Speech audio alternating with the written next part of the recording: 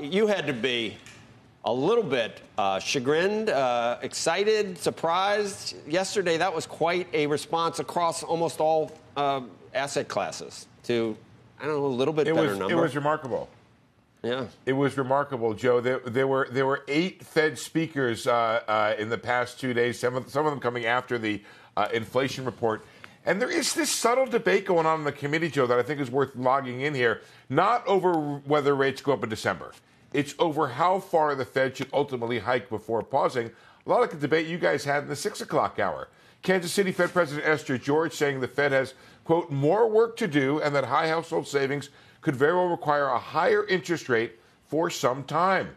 Cleveland's Loretta Mester, she repeated a concept hammered by Fed Chair Jay Powell, saying, I currently view the larger risk as coming from tightening too little. Okay, so there is another side to this. Some with a more dovish view, distinguished mostly by their concern about the risks of doing too much. New Dallas Fed President Lori Logan may not so much be a dove, but she's the former head of the New York Fed's monetary policy desk, concerned more about the fallout from hikes to the financial system. She supports higher rates, but said the Fed, quote, should also try if we can to avoid incurring costs that are higher than necessary. And, of course, there's Charlie Evans from Chicago.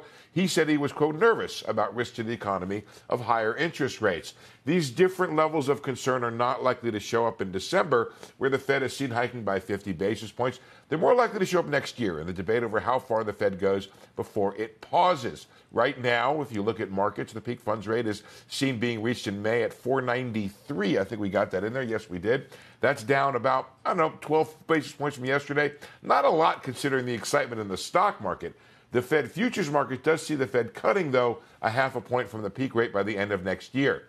Now, in one sense, an emerging debate between hawks and doves, it's a sign of a return to normal. Over the past several months of these aggressive rate hikes, there's been little disagreement on the committee. That could be about to change as the Fed grapples with this critical question, the unknown question of how high it has to go to fight inflation. And one note, Joe, I don't think I heard any Fed official be as excited about the decline in inflation as the market appeared to be.